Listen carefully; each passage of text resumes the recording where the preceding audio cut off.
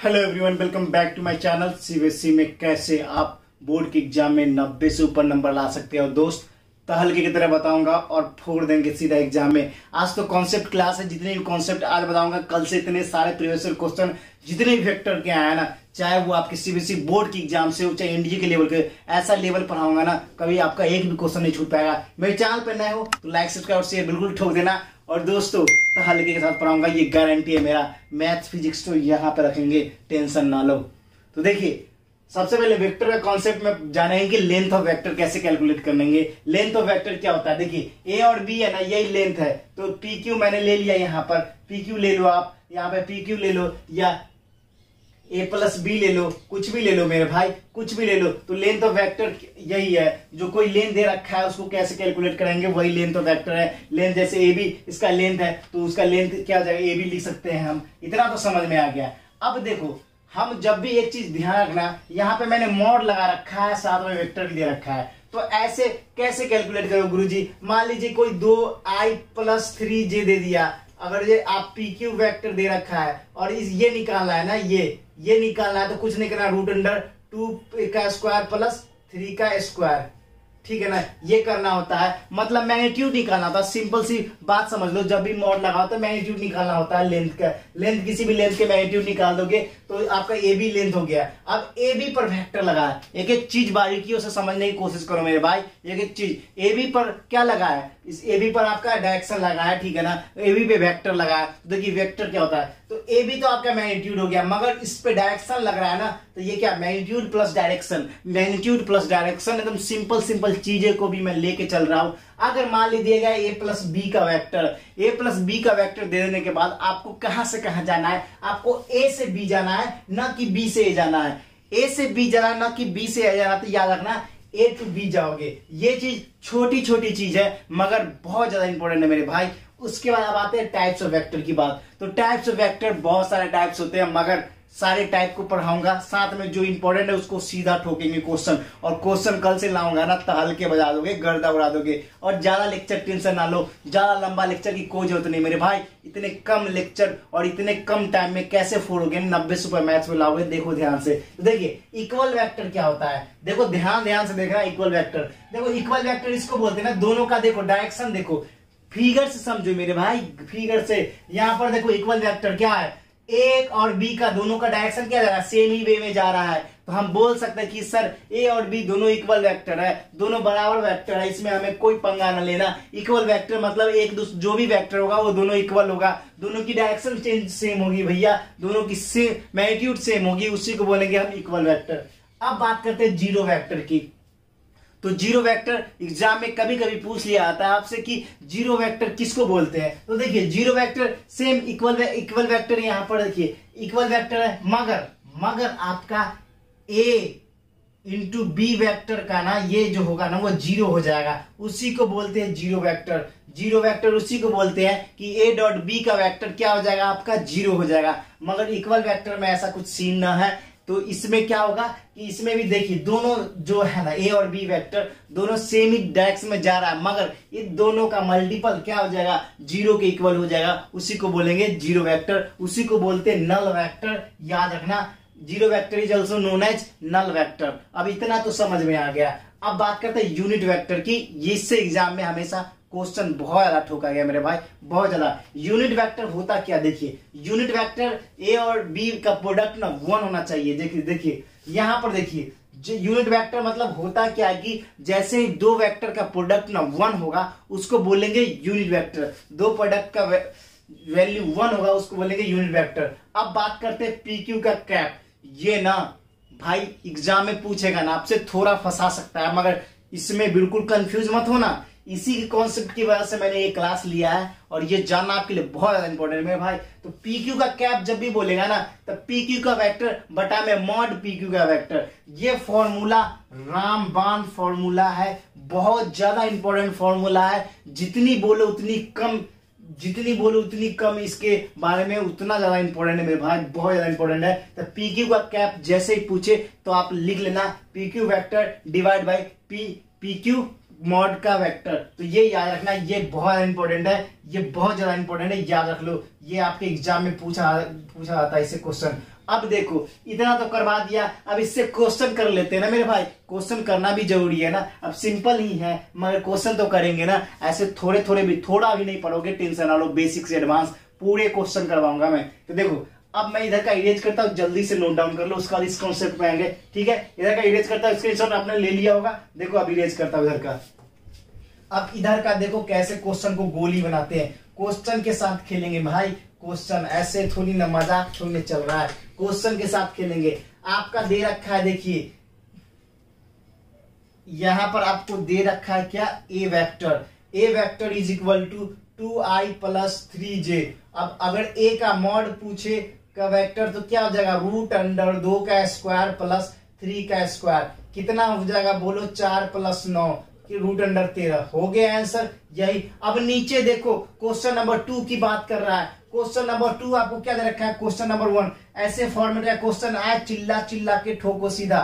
देखो अब दे रखा है आई cap minus 2j cap plus 9 cap, ठीक है ना, ऐसे दे रखा है। आपको बी का मॉड का वेक्टर पूछ रहा है, रूट अंडर चढ़ाएंगे 1 का स्क्वायर प्लस माइनस 2 का स्क्वायर प्लस 9 का स्क्वायर। अब यहाँ पर देखो क्या आ जाएगा, 1 प्लस 4 प्लस 81, 81 4 85 86, 86। देख रहे हो ना क्वेश्चन, तहलके बना लेंगे क्वेश्चन को, चटनी बना के खाएंगे मेरे भाई, ठोकेंगे पूरा। तो 2 क्वेश्चन हो गए। अब आता है मोस्ट इंपॉर्टेंट, आपके न जाने कितनी बार ऐसे ऐसे क्वेश्चन पूछा गया है, बहुत सारे बच्चे कैप को भूल जाते हैं, मगर कैप तो ऐसा है ना, सबको गैप बना रहता है भैया, कैप को कभी जिंदगी में ना भूलना, वरना आपकी जिंदगी बर्बाद कर देगा ये, तो ठीक है ना। तो देखो ये कॉन्सेप्ट, इसलिए मैं इसको इरेज नहीं किया हूं। अब इसको इरेज करता हूं, जल्दी से आप नोट डाउन कर लो, उसके बाद मैं इसको इरेज करूंगा, उसको आएंगे कैप, कैप को फोड़ेंगे टैप के हिसाब से। देखो तो इसको नोट डाउन कर लिया होगा, इसको मैं इरेज करता हूं, ठीक है, इसको मैं इरेज करता हूं। अब आते हैं क्वेश्चन नंबर 3, उस पे एक और 2 क्वेश्चन ले लूंगा ताकि आपको कंफ्यूजन ना हो। देखिए क्वेश्चन नंबर 3 क्या बोल रहा है, डी का vector is equal to 2i cap plus j minus j cap plus 3k cap, ये दे रखा है ना। अब इसका कैप पूछ रहा है आपसे, इसका कैप पूछ रहा है, पता है क्या होता है, देखो नीचे फॉर्मूला मैंने लगा रखा है मेरे भाई, ये फॉर्मूला भूल गए ना, जीवन में सब भूल जाओगे अब सीधा। तो देखो ऊपर का तो दे रखा है 2i plus j minus j plus 3k, ये दे रखा है। नीचे का मॉड निकालेंगे मेरे भाई, 2 का स्क्वायर प्लस माइनस 1 का स्क्वायर प्लस 3 का स्क्वायर, इतना करेंगे। उसके बाद देखो 2i cap minus j cap plus 3k cap, और नीचे क्या हो जाएगा, 4 प्लस 1 प्लस 9, कितना हो गया, जल्दी से कैलकुलेट करके बताओ। तो लिख सकते हैं हम 2i minus j plus 3k cap, उसके बाद इतना लिख सकते हैं। उसके बाद क्या लिख सकते हैं, 4 यहाँ पर कितना, 9 4 1 14, 14 हो गया। अब एग्जाम में ना आपसे खेलेगा क्वेश्चन वाला, अलग अलग कर देगा, तो आप भी बोलना गुरुजी हम भी तो फोड़ने वाले इंसान हैं, हम कहाँ छोड़ेंगे ऐसे ऐसे क्वेश्चन को, ऐसे कर देना, यही आपका राइट आंसर हो जाएगा। देख रहे हो कुछ नहीं किया मैंने, सिंपली क्वेश्चन को सीधा ठोक बजा दी, बस सारे को लिया मैंने, डी को लिया, डी का वेक्टर बटा में डी का कैप वेक्टर, डी का मॉड वेक्टर, वेक्टर लेने के बाद आपका ऊपर का एज इट इज लिख देना, कोई इसमें चेंज नहीं करना है। उसके बाद डी का मॉड का स्क्वायर किया, इतना कर दिया, ये तो समझ में आ गया। आपको होमवर्क है, आपको अपनी देखो अब इसका करके बताओ, 6i cap plus 4j cap plus 0k cap, इसका कर सकते हो कैलकुलेट, जल्दी से करके बताओ, अभी जल्दी से बताओ। इसका एस कैप निकालना है, क्या करोगे, जल्दी से कैलकुलेट करके बता सकते हो। तो इसको मैं इरेज करता हूं, जल्दी से नोट डाउन कर लो, जो बच्चे को नहीं आया समझ में, फिर से मैं उस एक को एग्जाम्पल लेकर रिपीट कर रहा हूं, ये बहुत ज्यादा इंपॉर्टेंट है, एग्जाम पूछा था इसलिए मैं इसको बार बार रिपीट करने की कोशिश कर रहा हूं। तो देखो ये समझ में आ गया, इसको मैं इरेज करता हूं। तो देखिए भैया अब देखिए वो क्वेश्चन बोल रहा है कि हमें न सिखाना, हमें न सिखाना, हम तो सब जानते हैं मेरे दोस्त। तो देखिए S vector is equal to 6i cap plus 4j cap plus 0k cap. अब देखो एस कैप मांग रहा है, तो एस कैप बराबर इस वेक्टर बटा में एस का मॉड निकल गया। सबसे पहले ऊपर वाला लिख लेंगे 6i cap plus 4j cap plus 0k cap. 0 को लिखो ना लिखो बात बराबर है, मगर आपको कंफ्यूजन ना हो इसलिए आप लिखते रहो, ठीक है ना। देखो अब प्लस 0 का स्क्वायर, कोई दिक्कत नहीं है, मैं 0 को छोड़ रहा हूं, अब 0 को कोई जरूरत नहीं है मेरे भाई, 0 बोल रहा है कि मुझे छोड़ दो। अब देखो 36 प्लस 14 16 और 0 को हटा दिया, 6i cap plus 4j cap is equal to 6 दूना 12 और क्या हो जाएगा 52, रूट अंडर 52 हो जाएगा, 6 by root under 52 I cap plus 4j cap by root under 52। अब यही आपका आंसर है मेरे भाई, यही आपका आंसर है। कुछ नहीं करना, सीधा क्वेश्चन को फोड़ देना है। आपको बस कॉन्सेप्ट समझने की जरूरत है, बाकी एग्जाम में थोड़े से प्रैक्टिस करोगे क्वेश्चन को उड़ा दोगे। अब आते हैं थर्ड पे, लाइक और अनलाइक वेक्टर। वो क्या होता है सर? लाइक और अनलाइक वेक्टर देखो सीधा, लाइक मतलब क्या होता है? लाइक मतलब होता क्या, सबसे पहले जानेंगे। मान लीजिए कोई वेक्टर इस डायरेक्शन में जा रहा है और दूसरा वेक्टर भी इसी डायरेक्शन में जा रहा है। मैं एग्जांपल कहां से ले लूं, ये ले लेता हूं, ठीक है ना। दूसरा वेक्टर भी इसी डायरेक्शन में जा रहा है, देखिए इधर ही जा रहा है, ये भी इधर ही जा रहा है, इधर ही जा रहा है, तो दोनों की डायरेक्शन सेम है, मैग्नीट्यूड सेम है, तो उस वेक्टर को बोलेंगे हम क्या? Like vector. मगर अनलाइक वेक्टर की बात अलग होती है। मान लीजिए ये इधर जा रहा है, ये इधर जा रहा है, ये इधर जा रहा है, ये इधर जा रहा है, तो दोनों की डायरेक्शन जो है अपोजिट है, डायरेक्शन अपोजिट है, तो उसको क्या बोलेंगे हम? Unlike vector. देखो यहां पर सीधा समझा रखा है, दोनों सेम डायरेक्शन में लाइक वेक्टर ठोकेंगे हम। अगर अपोजिट डायरेक्शन में हो तो अनलाइक वेक्टर बोलेंगे। और ए वेक्टर को बता दिया था और ए का मॉड वही दे रखा है मेरे भाई, उससे ज्यादा क्या पूछ सकता है।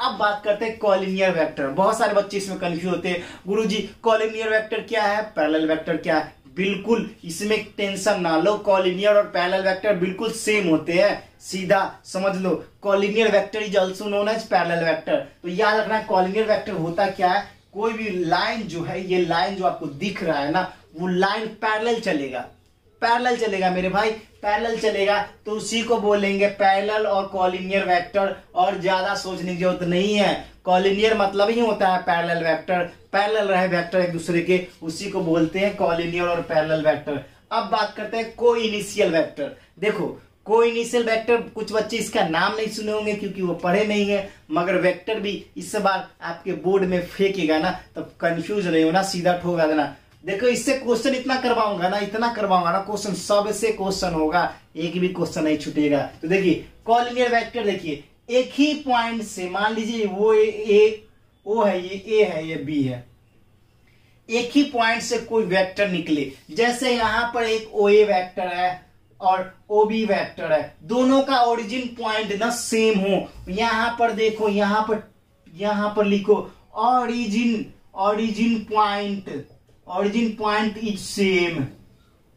ओरिजिन पॉइंट क्या होगा? सेम होगा, दोनों का ओरिजिन पॉइंट सेम होगा, उसी को हम बोलेंगे को इनिशियल वेक्टर। और दोस्त ये सारे कॉन्सेप्ट दिल से पढ़ा रहा हूं, तगड़े तरीके से पढ़ाऊंगा, जहन जिगर दिल में उतार दूंगा। अगर मेरे चैनल पे नए हो तो लाइक सब्सक्राइब और शेयर बिल्कुल ठोक के जाना। और दोस्त 90 से कम नंबर लाना नहीं है। तो फिर मिलेंगे नेक्स्ट वीडियो में, फिलहाल इतना ही। फिर कल इसके लेक्चर लूंगा, उसमें आपको तहलका ट्रिक्स, मतलब कि इसके जितने भी टाइप के आपके प्रीवियस ईयर में बोर्ड में पूछेगा वो सारा बताऊंगा, और जितने भी कॉम्पिटेटिव एग्जाम सारा ले लूंगा मेरे भाई, कभी कंफ्यूज ही ना हो पाओगे। फिर मिलते हैं नेक्स्ट वीडियो में, फिलहाल इतना ही। जय हिंद, जय भारत, वंदे मातरम।